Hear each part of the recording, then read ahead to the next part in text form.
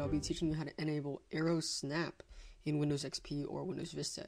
It's that feature in Windows 7 that lets you snap windows to the screen, make them full size, and do a whole lot of cool stuff and make everything a lot more efficient. So I'm going to show you how to do that. What you want to do is click the link in the video description. It'll take you to this website, Aero Snap Beta. What you want to do is click download and install. This should take a little while because we need to go ahead and click next and proceed with the installation. Now make sure launch Aero Snap is checked, and let's see what this thing looks like.